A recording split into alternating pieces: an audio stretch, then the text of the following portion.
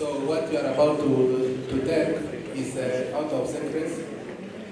and it has written after I, there is everybody, that's your name, you read your name, and your ID number, then you read the sections. I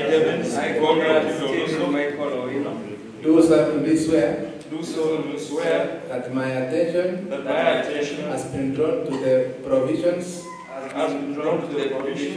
of the Official Secrets Act 1968, and I am fully aware of the serious consequences which may follow any breach of the provisions. I understand that the sections of the Official Secrets Act attached to this document cover material published in a speech, lecture, or radio, or television broadcast, or in the press, or in book form. I am aware that I should not divulge any information. So I am aware that I should not divulge any information gained by me as a result of my appointment to any unauthorized person, either orally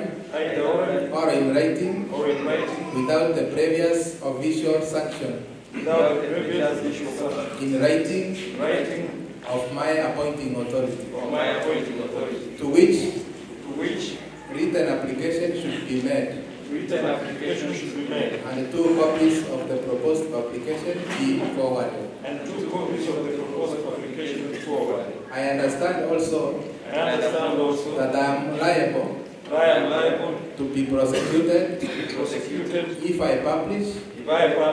without official sanction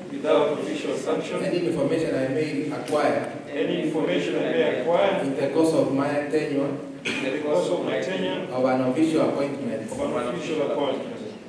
unless already officially been made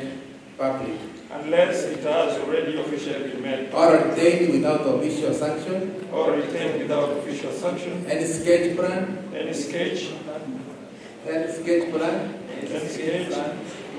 model, article, note, or official documents which are no longer needed for my official duties, and that their provisions apply, not only during the period of my appointment, but also after my appointment has ceased. So help me God.